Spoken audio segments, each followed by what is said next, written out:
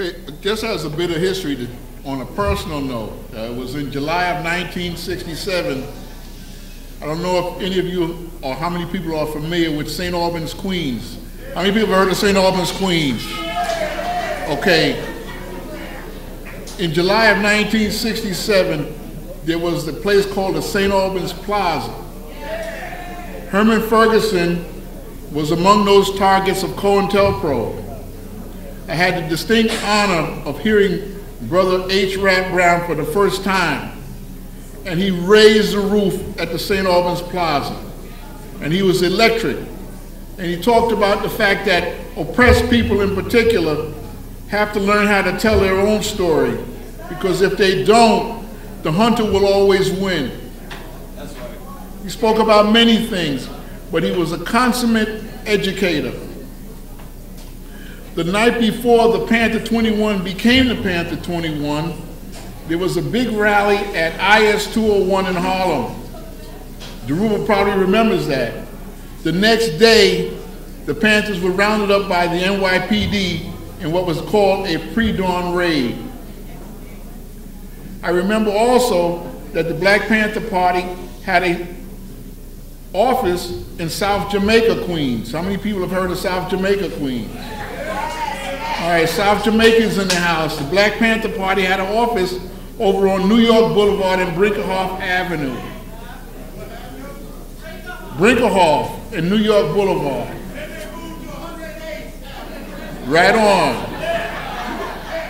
I'm saying all this to say that the Panthers were very active out in Queens, in a portion of Queens that most people would write off as being bourgeois. But it had an active Black Panther Party office in Jamaica, Queens. Without further ado, I would like to bring up, as one of our keynote speakers for the night, Brother Dhoruba bin Wahad.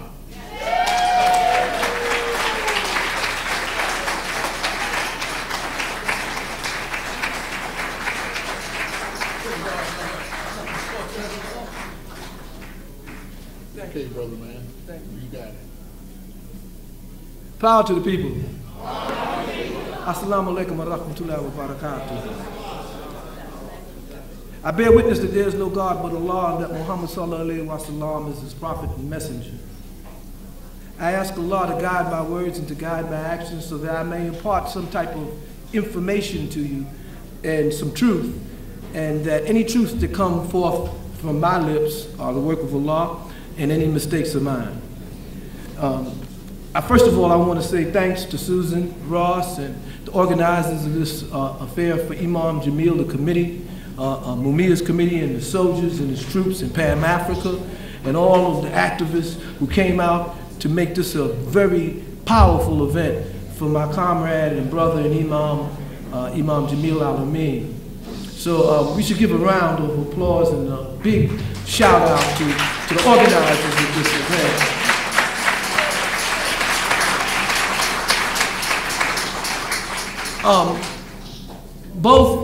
Both Amir Khalid and Imam Talib talked about the transitional impact of Imam Jamil Al-Amin.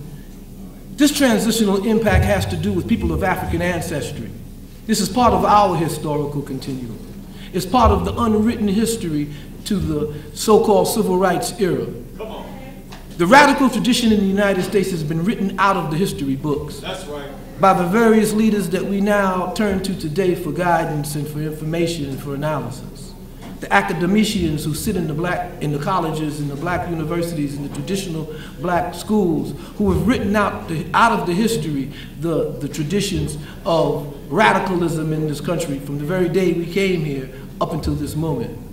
We have always had a radical tradition that's contributed to our debate around those issues of our times. And that radical tradition has been obliterated along with the movements that these political prisoners represent.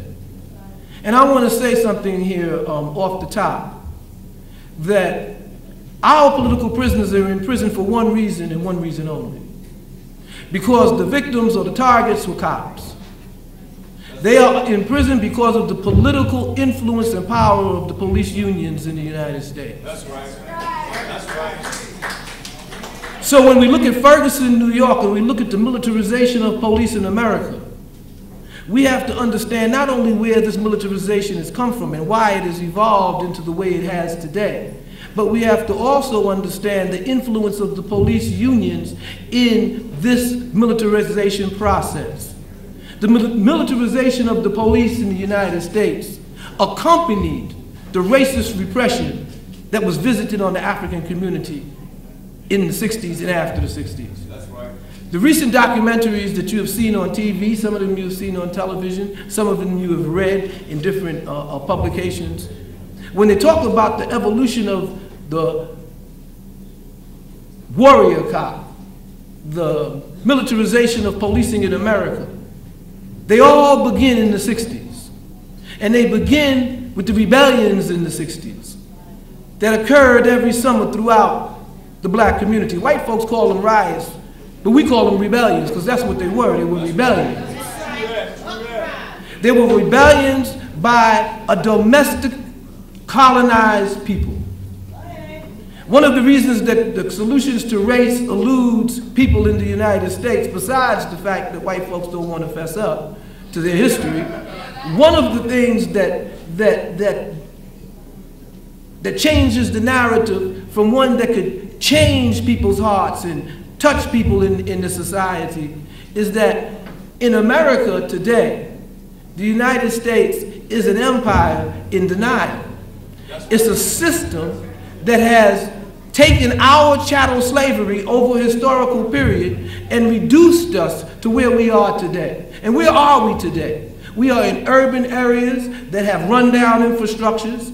We are in urban areas that have poor housing, poor social services, police who occupy our communities and brutalize us. We are living in an economically marginalized society under laissez-faire capitalism. We are living in a sense as domestic colonials. Our communities fit the profiles of what an old colony would look like. The economy was controlled from outside. The police, the military was controlled from outside. The residents, the property and the resources were controlled from outside. So when Ferguson jumped off, and the first thing that the status quo and the media and the Negro leaders start yelling about is outside agitators. That's right, that's right. If you remember this scenario, and there's a few of us in here that's old enough to remember this, H. Rap Brown, Imam Jamil, was called an outside agitator. Every city he went to that went up in flames, they said that he agitated it. He was calling for riots. In fact, they passed the legislation and a law called the Rap Brown Act that prohibited the interstate travel to incite disobedience or riots, to incite rebellion. We need to understand that the militarization of police in this society began with the consolidation of white supremacy in this society on a whole new level. The consolidation of the right that culminated in Reagan's election has been a potent force that has determined the policies of the United States, both abroad and here. You know, in the next few months, we will be going to Geneva to present our case to the international community.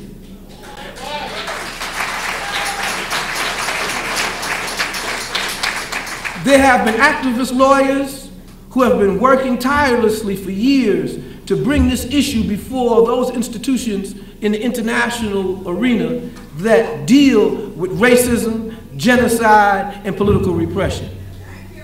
So we're bringing our case again, and we're bringing the case of Imam Jamil to a broader community. But what we need to understand that throughout the Middle East, in places in Palestine, and in Germany, and in Turkey, and in Greece, Imam Jamil Al-Amin is the forgotten Imam. He is a hero. That's right. To the Muslims abroad, Imam Jamil's history as H. Rap Brown is up there with the history of Malcolm X as Al-Hajj Malik Shabazz. So we should try to understand that what we are dealing with when we deal with the case of Imam Jamil Al-Amin is not just a simple case of a political prisoner who was thrown in prison just because he took a position and a stand years ago. What we're dealing with is the transformation of political and racist repression in the United States to fit the geopolitics of the present era. Break it down. You know, just the other day, President Obama stood up and declared war without end, a new perpetual war. And the villains in this war are supposedly these radical extremist Muslims called ISIS and ISIL. Now, all of a sudden, we are confronted with this phenomenon that came out of nowhere. We looked up one day and Al-Qaeda was no longer the enemy and now it's ISIL. We look up again and there's another playbook coming straight out of Afghanistan. The United States government is going to arm and fund, quote, moderate forces. And these moderate forces are supposed to marshal themselves and resist ISIL, and the United States would just be their air force, or to just be their intelligence and their eye in the sky. And they'll have to be the boots on the ground. The reason why the United States has 800 and 900 bases around the world, or more, many more, some of them we don't even know about, is because the United States is an empire. That's right. Come on. It is not an old type of empire, it's a new type of empire. I call it New Age imperialism, where the armies do not have to occupy the territory, or you do not have to have administrators from your government inside the territory administering the affairs of the natives. Instead, you control the global economic and their niche within this global economy. And you provide the security for them to do that. And you raise up amongst them a comprador class, an elitist class, to control their own people. Well, we see that here in the United States because we have a comprador class. We have an elitist class. We have a bunch of black Negro politicians who will stand up in solidarity for Israel and their murder of women and children. But they will not speak out and stand in solidarity on the steps of Washington, D.C. and demand decentralization of the police in America. And demand justice for Gardner, justice for Brown, justice for all of those brothers and sisters who are murdered in these streets by these police. Where are our black leaders?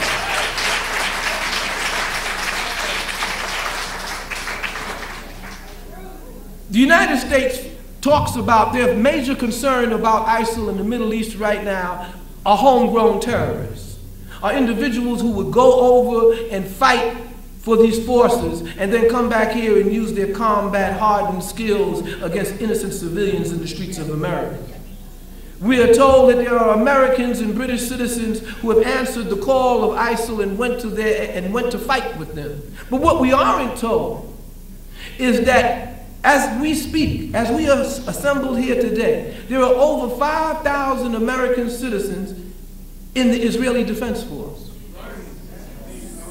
Say that. There are white American citizens who are in the Israeli Defense Force and who have participated in the murder and brutalization of the Palestinian people in Gaza and in the West Bank. These are American citizens in a foreign army. This is an exceptional relationship. And the reason why this exceptional relationship exists is because of the nature of the state of Israel, which is a European settler state. But the most important thing about the state of Israel to understand that it's a European settler state within the very heart of historically Islamic countries and nations and people. And that the purpose of this European settler state is to control the geopolitics of that region and the political paradigm of that region to make sure that the West and the United States have access to the strategic minerals of that region. That is the basis behind AFRICOM and the recolonization of Africa by the United States, France, and Great Britain. That is why we have the contradictions that we have in Somalia, in Mali, in the Yemen, throughout the region. It's because the United States as an empire has strategic interests as an empire. Which brings us to Imam, Jamil, Al-Amin, and our role. Historically, African Americans have always identified with oppressed people around the world. Historically, we have always exhibited solidarity with people who were fighting for their national liberation and for their freedom. Indeed, it was African Americans that inspired the ANC and the South Africans to fight the way they did against apartheid.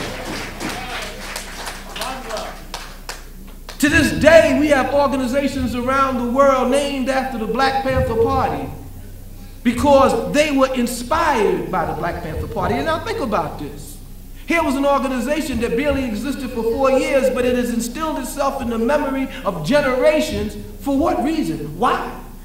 Because at that historical moment, when the United States was making the transition after World War II into the military-industrial complex that has become today, it was a few black men and women, as the brother Talib pointed out, who stood up and thrust their fist in the air and said that the black community had to control its own destiny. That black power meant that black people had to control our politics, they had to control our community, and most of all, they have to control law enforcement. So in 1968, the Black Panther, 1968-69, the Black Panther Party put forward as a national program the decentralization of the police. And the idea was simple: to take the command and control structure of the police away from the white supremacist politicians and put it in the community. That the community that polices in the community should come from the community that they police. They should live in the neighborhoods that they worked in. Today we have military police who are robo-cops. They're not peacemakers. Whenever the police show up on the scene, their first objective and their first job is to take control of the situation. Not to de-escalate the situation, but to take control. And we are the ones that have to be controlled. We are the ones that are the targets of this.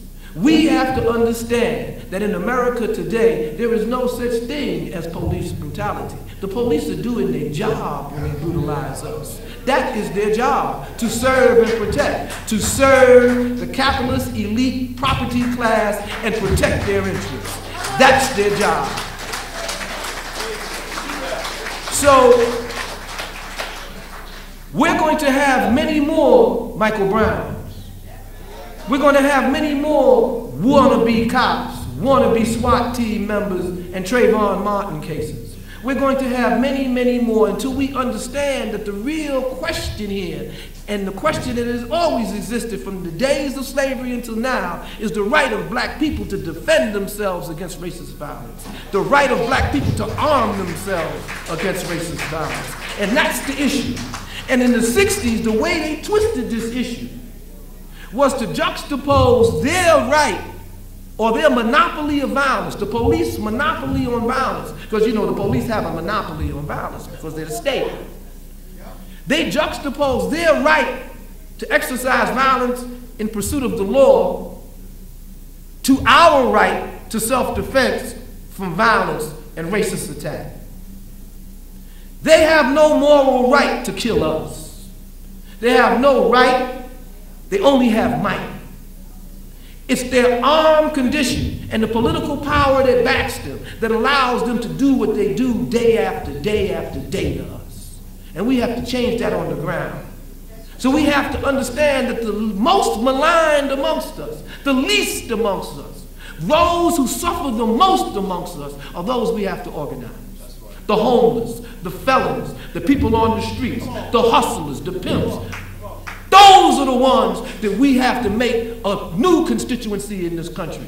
We have to register these violent felons, these so-called ex-offenders. We have to register them in the hundreds of thousands and their families. We have to register them because we have a natural constituency here that won't back down from the police, that won't back down in the face of racist law enforcement. If it wasn't for the young folks in Ferguson, we would have never seen what we saw. They the ones that stayed in the streets.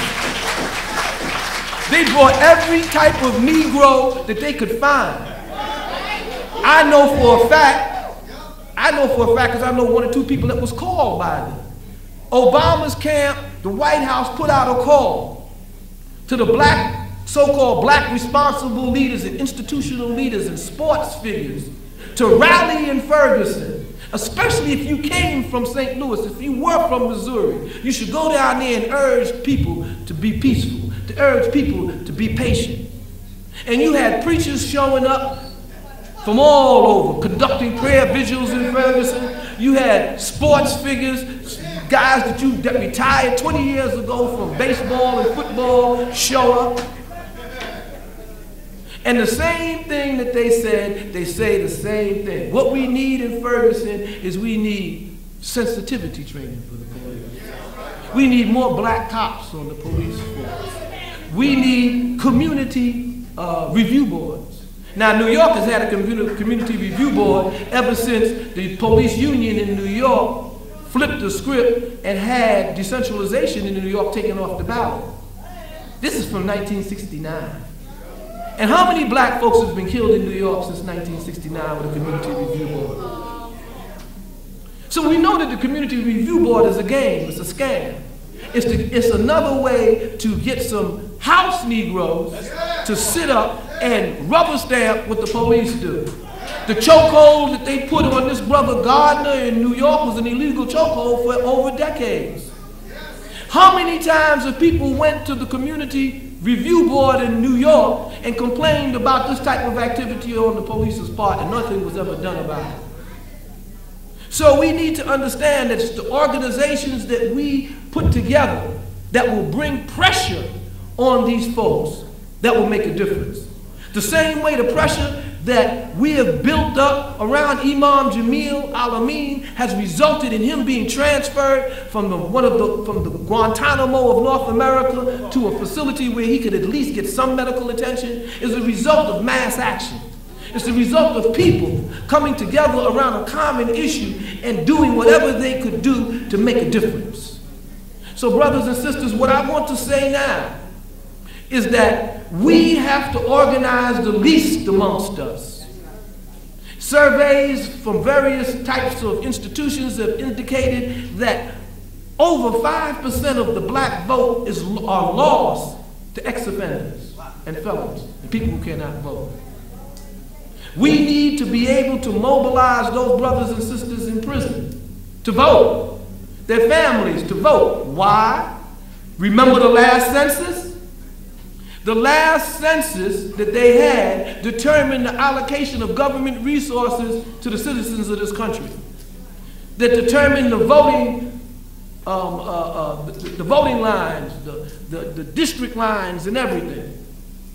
And when black people in Harlem, who have 2 people in prison upstate New York, and they don't put those 2 people down as part of their household, and the people that have the prison upstate puts them down as residents in their county, who gets the resources? In this state, how long have we said, Jazz? How long have we said from inside the joint that in New York State, over 80% of the prisoners come from only 7 or 8 communities in the entire state? How long have we said this? How could the majority of prisoners come from only 7 or 8 communities in the state? And then when you look at the demographics of these communities, the economics of these communities, we see that these are the most depressed and marginalized and underrepresented communities in the entire state of New York. So we have to change this. In this city alone, I called for it when Obama was first elected. Right here in, where were we? Were we in Abyssinia? I forgot where we were at. We had the first town hall meeting in Harlem. And I stood up and I said, look, everybody here agrees that this momentum that we have behind Barack Obama and young people coming out for the first time to vote has to be translated into something meaningful in our community. And what we should do is we should build a citywide coalition in this city to decentralize public safety. Not just the police, public safety. That includes the fire departments. That includes EMS. That includes the police. That includes public safety, first responders. We need to have community control, decentralization of these institutions. All of these black cops that we have, they have the black police union, and they're crying about how the institution is racist, and it won't change unless they have this and unless they have that.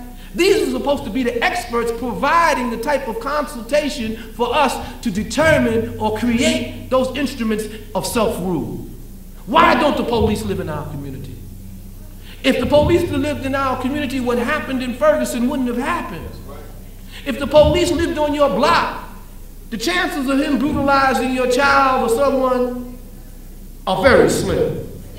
The chances of young people standing out in front of your house and he lives in that building acting the fool is pretty slim too.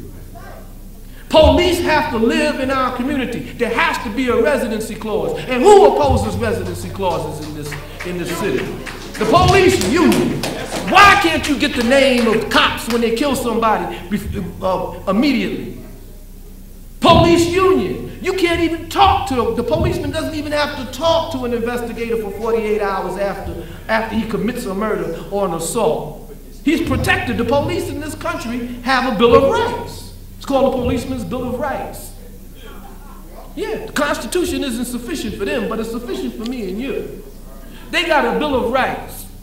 That's why we didn't know the name of that cop that beat that sister brutally on the side of the road in California. It was only after there was a hue and cry from the masses of people about this graphic brutalization of a black woman. And I don't even want to go into domestic violence and beating up women. And that one was on camera too. We couldn't get the name of the cop for a whole 2 months. You got people that have settled suits against the police in Detroit, in Cleveland, in other cities around the country, and they don't even know the name of the policeman that killed their child. They don't know the name of the policeman. The police have a Bill of Rights to protect themselves from you. And they're supposed to be your servants. They're supposed to work for us. But they have a Bill of Rights to protect them from you.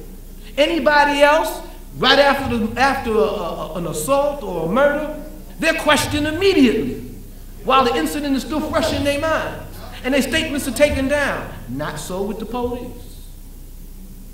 They have a right not to be questioned immediately. You see? So my point here is that Imam Jamil Al-Amin's case as an icon and an activist from the 60s to an imam who has bayat from other imams, who, as the brother pointed out, has other imams who consider him their leader. You know, I talked about this last night on the radio, and I talked about how in the 1980s and the 1970s, Islam was the largest, fastest growing religion in the United States. It was the fastest growing religion in the United States. And a lot of people don't know that there was a movement right here in New York on the East Coast that the brother referred to, the Dar Salaam movement. They had thousands of young black men and women in it, thousands, who had turned to Islam at a crucial point when COINTELPRO had succeeded in destroying and fracturing a movement. And there was no movements for them to join. And they turned to Islam, and they turned to Islam for much of the same reasons that we all turn to Islam. Because Islam gave us a higher understanding of what human sacrifice and struggle was really about. And as the Imam pointed out, and as he said, there are countless quotes in the Quran that urge us to stand up for the oppressed. O ye who believe, who will stand up for the oppressed and the afflicted if not you? You are the best evolved of mankind. Who will defend the oppressed if not you?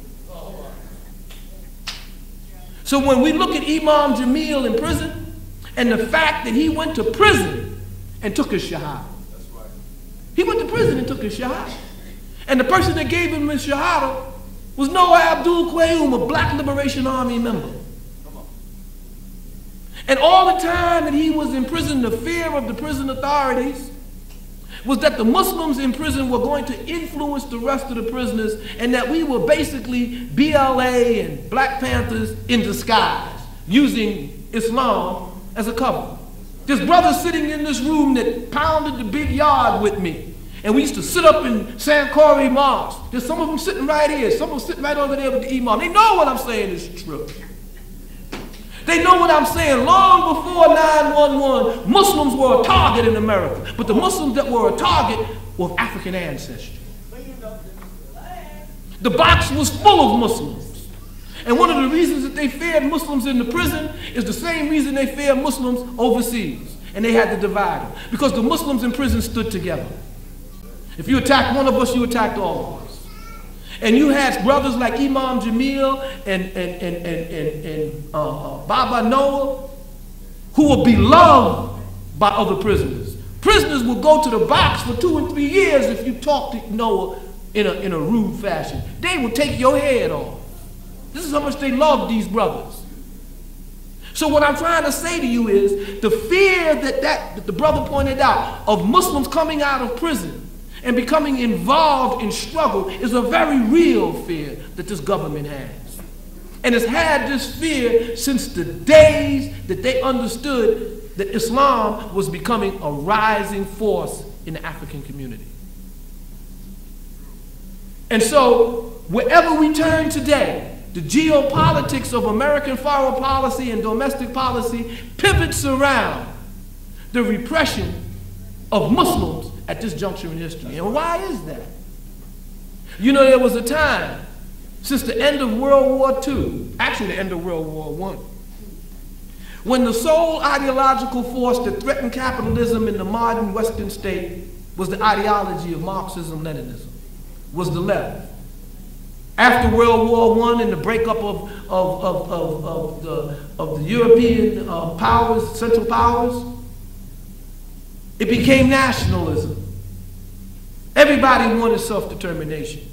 It was impossible for the Europeans to completely control people of color globally anymore. And when World War II came along, that was the end of it. And after World War II, the world that we are living in today was fashioned right after World War II. Israel came into existence after World War II. We need to understand that where we are today is a consequence of where we were yesterday. And when Eisenhower, the former president, Dwight D. Eisenhower, left office and told the American people, and this was a general who headed the Allies armies in Europe during World War II. He was a political general as well as a field general. And he told the American public that you have to beware of the military-industrial complex. He snitched on me. And why would he say this? I suspect because the military-industrial complex in 1956 and 54 was dominated by former Nazis that were taken from Nazi Europe and used by the U.S. intelligence agencies and to develop NASA, to develop all of the techniques that they have today. They were Nazis. So should we find this surprising that the military-industrial complex is right-wing and crypto-fascist and reactionary and racist, just like the Nazis? Do we find it surprising that the European settler state of Israel is murdering children and locking them up in an open-air prison just like they were locked up and murdered in Warsaw Ghetto? Is it surprising that people have no bloodline or no tie to the land, has taken the land and said God has given it to them? We need to understand we are where we are today because of where we were yesterday. And when we don't address a problem when it's small, we find it impossible to solve it when it becomes big. Right now, the enemy is on the ropes. The whole discussion in this country is about the militarization of police. And we have every clown and buffoon and expert and analyst and blogger coming out to muddy the waters and say that this militarization is something that can be reformed away. We need an abolitionist movement, brothers and sisters. The same way our ancestors had to abolish the system of slavery, we have to abolish democratic fascism. We have to abolish the system that dehumanizes and murders people around the world for profit, for murder, and for access to resources. And it begins with us. People used to admire us because of our struggle. Now they look at us as part of the problem. It's a volunteer army that the United States is using to carry out its imperial mandate. And Bubba is walking on point on this army. Our sons are in Afghanistan. Our children are going to Iraq. Our children, black children. When Muhammad Ali said that no Vietnamese had called him nigger, when's the last time we heard a black man say, I'm not going to join the army because no Afghan has called me a nigger? Or ISIS isn't my enemy, they didn't kill me. We need to understand, as Malcolm said, we can't let our enemy choose who our enemies are.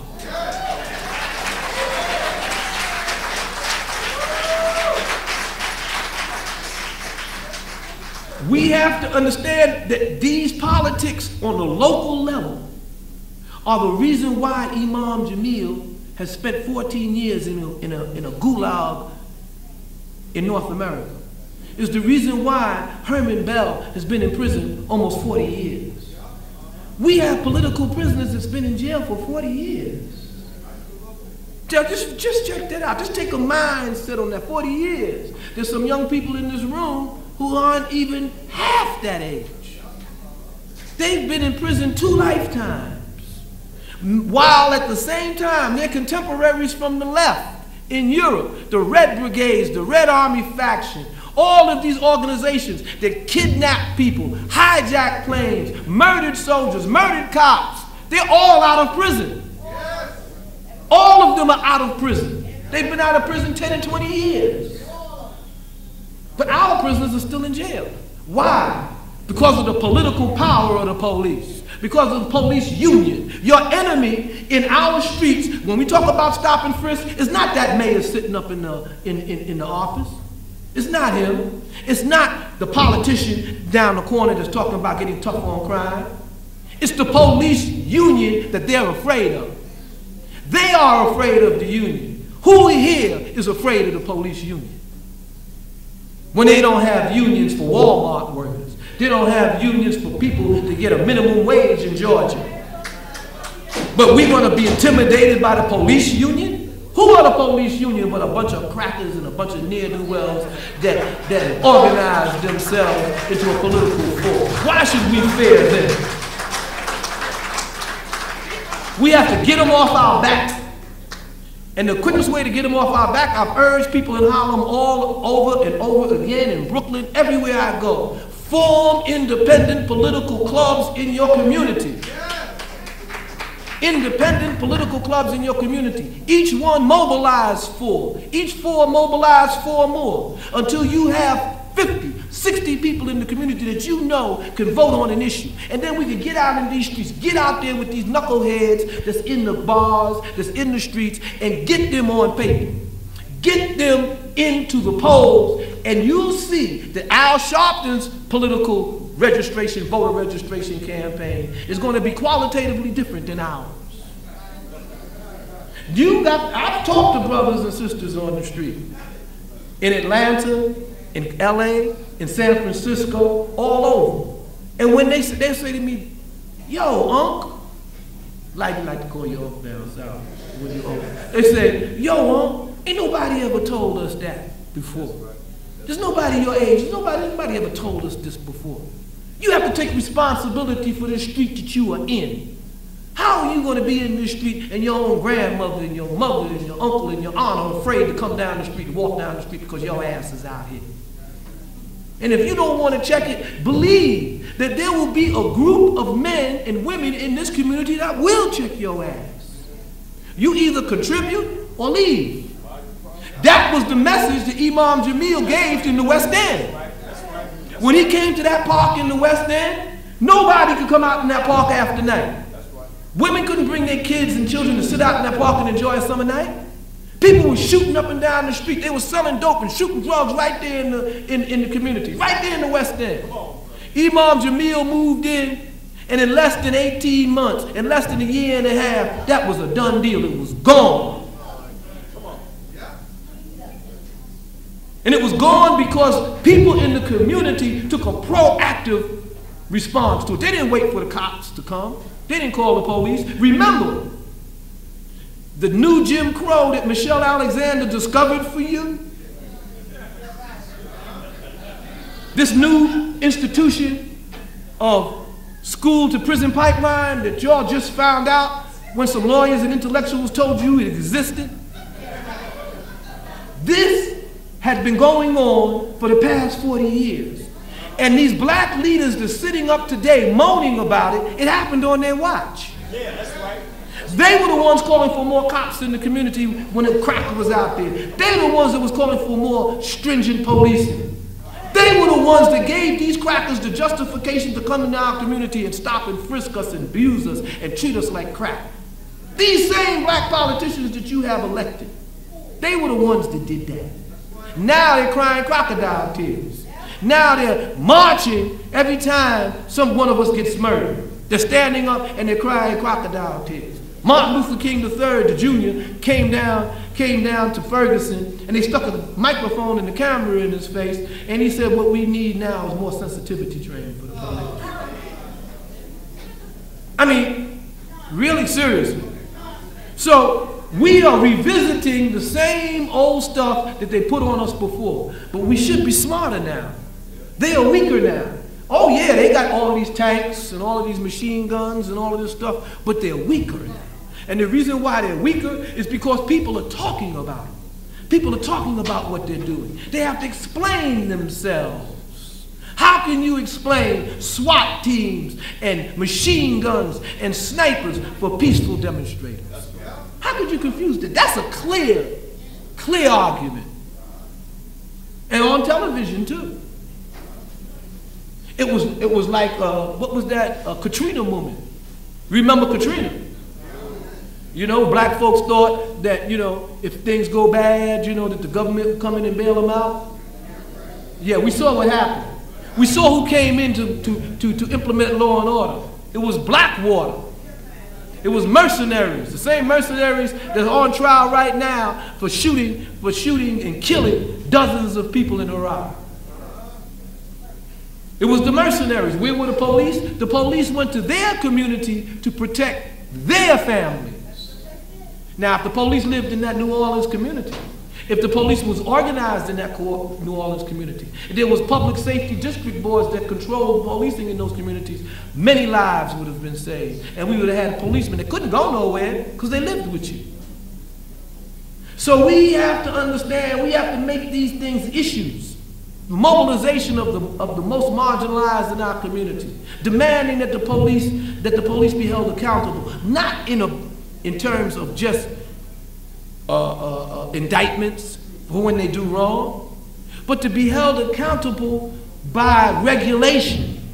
And the only way we can do that is to take the power of the police away from the mayor, to take the power of the police away from the police chief and put it in our community. Now, if they want to have a police chief for Wall Street or some buildings downtown, hey, that's cool, that's property, you know?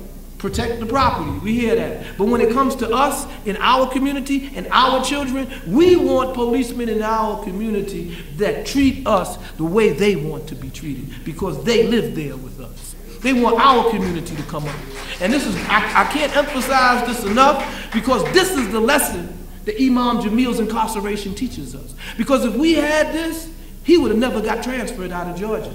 If we had this, the cops that came to his house would have came to his house and informed him about the plot rather than trying to kill him.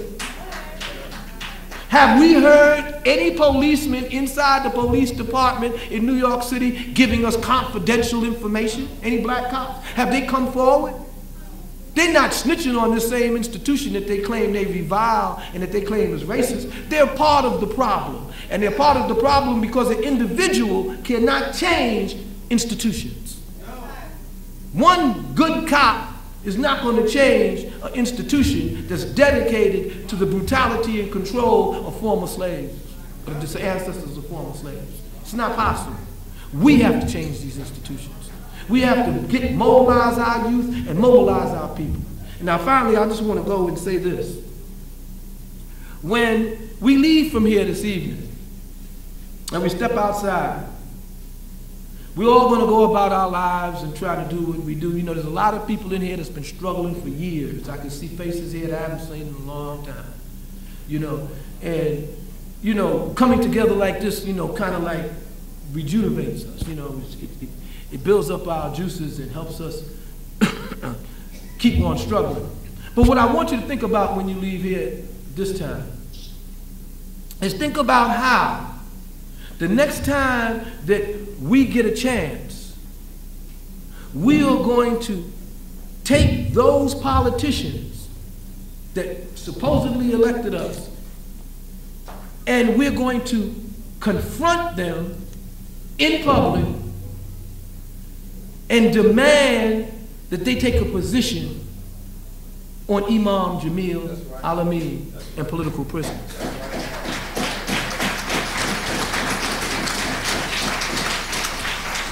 We could bring this issue up in forums around the world. But only, like in the case of Mumia in Philadelphia, only when the people in Philadelphia show up in their masses to demand Mumia's release will they understand that Mumia is part of that Philadelphia community. We go to Philadelphia all the time, and Pam and them know this. We come from all over the country. Whenever they call, they say, hey, look, we need y'all in Philly. We all show up. If we can make it, we get there.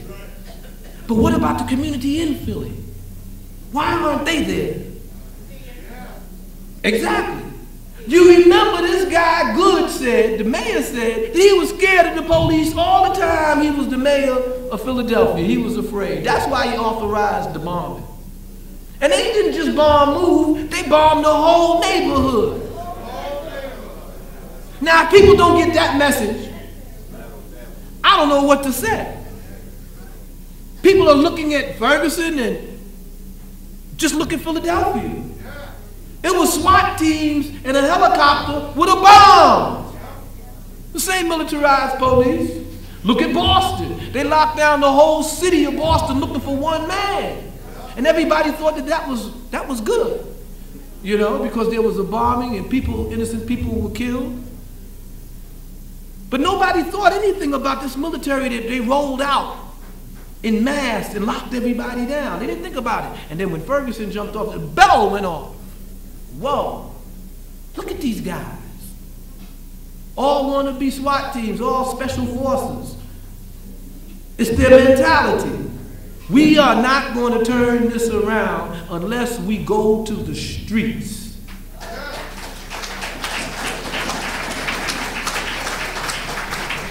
The streets. We need to set up, one of the things that we should try to do, we need to set up tables in front of the precincts to register voters to decentralize police. You know, we should go to National Action Network down, we should go down the street uptown to Sharpton's crew and say, look, we registering voters and we want to set up a voter registration table in front of the 32nd precinct. Okay, in front of the 42nd precinct in the Bronx. Set it up in front of all the precincts, big old sign, decentralized police here. Vote to decentralize police here. Watch their response. Watch the response. Now you gotta understand that you're exercising your constitutional right.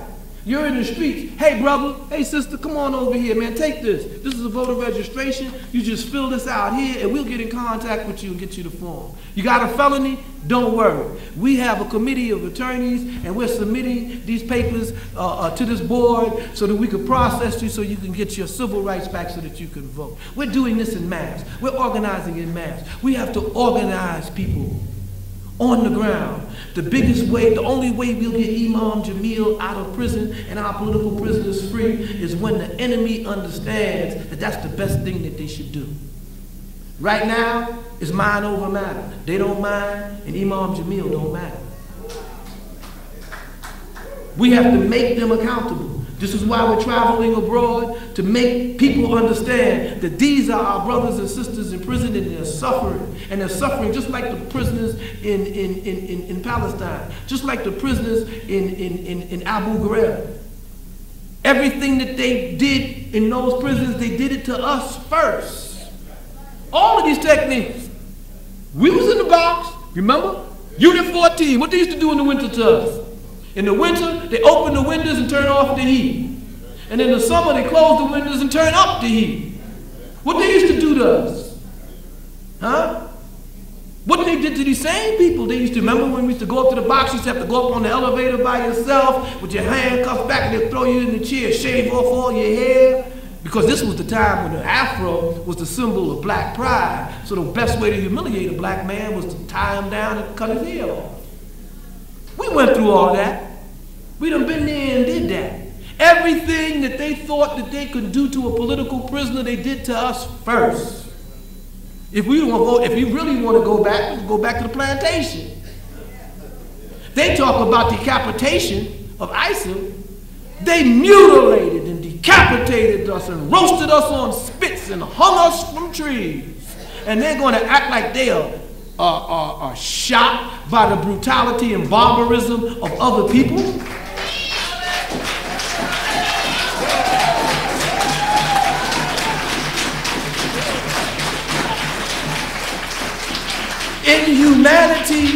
Inhumanity and barbarism is inhumanity and barbarism no matter where it comes from. I've had the distinct, I don't know how to say it, honor maybe, to be a caseworker in Africa for people who are refugees from Sierra Leone in the Liberian Civil War. And the stories that young children used to tell me about decapitation of their mothers and fathers in front of their very eyes, or fleeing into the bush at 3 o'clock in the morning, or watching their grandfather skewered by a bayonet and tortured, or watching their sister's baby ripped out her stomach and the baby bayoneted. These are children telling me these stories. I used to have nightmares. This has given me a distinct hatred for men with guns, for people who bring war and famine and destitution to other people.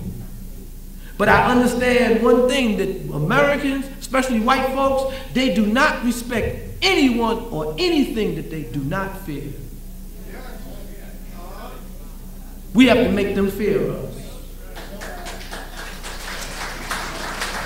And not fear us as terrorists, not fear us as people who are going to commit violence at the drop of a hat, but fear our organization, determination, and the fact that we could marshal millions and millions of people around a single idea. And that idea is that it's time for us to determine our own destiny in our communities.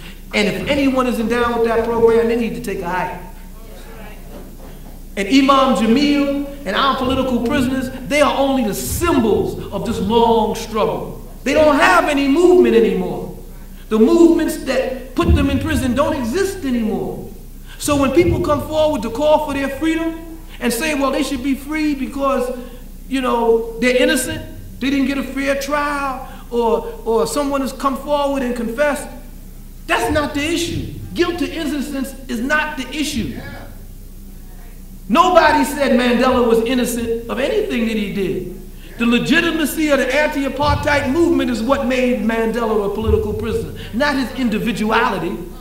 The legitimacy of the movement is what makes Imam Jamil, his history is what makes him a political prisoner. If he was guilty as sin, it wouldn't make a bit of difference, because we have a right to defend ourselves. We have a right to liberate ourselves. Our movement has that right. And that's the struggle. Yes, we should ally ourselves with people who are against the death penalty. It was the alliance with people against the death penalty and other progressive people that got Mumia off death row. It was the massive work that Pam Africa and the MOVE people did for years that got him off of death row. But now the enemy thinks that because he's in population, that urgency isn't there no more. That no longer his death, his life isn't threatened no more, so now we could relax. We have to put the pedal to the metal now more than ever. That's right. We really have to get down more than ever now, because the enemy is vulnerable. You remember just a year or so ago, they came out and put a bounty on Assata Shakur's head. And it was at the urging of the police union, and I said then that this was masking a move that the Obama administration was going to make later on, before he got out of office, to change the relationship of the U.S. to Cuba. And that the police said you can't do that without considering the fact that you have exiles in Cuba that have killed cops. And that you're not going to get the support of the police, the national police and the police unions, if you don't make some type of provision. If you're going to change the relationship with Cuba, they have to turn over Assad. They have to turn over Guillermo. They have to turn over these political prisoners. This is the backdrop behind all of that. And we see now that the Obama administration has been making those overtures to do that, okay? And we also see now that it was the police union that was behind the whole move to have Assad put on the 10 most wanted terrorists. It was the police union. They didn't forget. We're the ones that forgot. They knew who she was. But they also knew that she didn't have a movement anymore to counter that. The movement was dead. People had moved on. So brothers and sisters, let's not support our political prisoners and urge people to support them based on guilt or innocence, based on our moral and ethical opposition to the death penalty. Don't give up your moral and ethical opposition to the death penalty. That's not what I'm saying. But I'm saying our political prisoners came from a movement in a period of time in which we fought and we struggled as best we could for our freedom. And they need to recognize that. And if there's going to be any reconciliation, that has to happen. That has to occur. If we're going to lay the past to rest, we have to release our political prisoners. We've died and suffered and marched and were murdered and did everything we could so that we would not have to have a generation to suffer the fate of a Michael Brown. And yet we failed. Today is still going on. We have to change how we are approaching our political prisoners. And we have to demand, in place of a movement that they no longer have, that these were our freedom fighters. And as our freedom fighters, we wouldn't care if they shot the moon. They have to be released. If you could forgive, what's her name? Patty Hearst. If you could forgive all of these other individuals, talk about the hard life they had and the things that they went through, then you could release our political prisoners. But they won't do it if we don't flex some muscle. We can't call boycotts and all the stores stay open. We can't call a 1 million man march and 35 people show up. Only opportunists do that. 1 million youth march, 1 million grandmother march, 1 million uncles march. All of these and all the marches, the most they have is maybe 1,000 people, if that. When you call a boycott, it's to flex your political muscle. It's to show the opposition, you know, we could shut this bad boy down tomorrow if we want to. And you don't want us to shut it down. What was the Montgomery bus boycott about? Shutting it down until it caused the economic crisis. We got to do that with New York. If you want the NYPD to change, shut it down. Shut down New York. Close New York. Make those police work overtime for you. Make them come out every day, because every day there are demonstrations. Every day there's voter registrations in front of their spots. Every day there's people going to our lawyers, and our legal representatives, and demanding, when are you going to join us in putting a referendum on the ballot here in New York for decentralization of police? Let's mobilize whatever we have to get a referendum against the police unions in this city. That's the way we deal with our political prisoners. Go after the people that's keeping them in jail. Build a movement to free them, so that when we talk about our communities and to our children and in school, they'll say, we want H. Rap Brown free. We want Imam Jamil Al-Amin free. So when my boy comes home from school in the 6th grade and he says, this is Black History Month and these are the list of heroes that we could write about, Imam Jamil's name is on that list.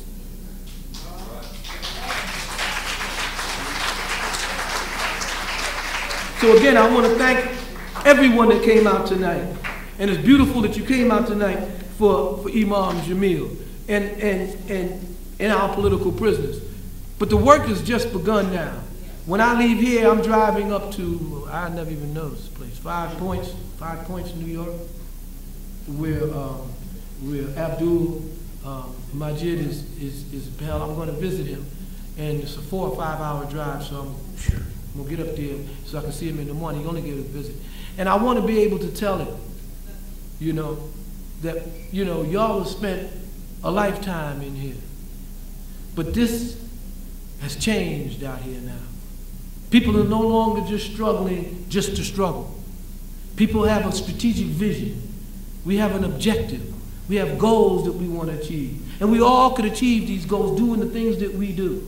We all have a contribution that we could make. Whether we're lawyers, whether we're doctors, whether we're activists, whether we're imams, whether we are just ordinary people. We have a role to play. But brothers and sisters, we cannot go on the way we have been going on.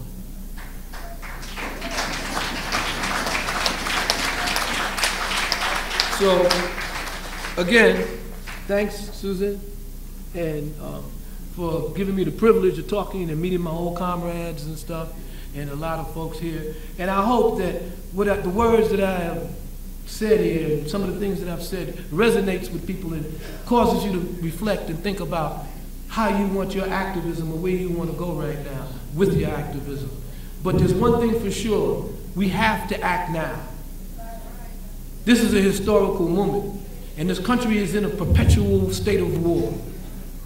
And we know what happens to dissent during war.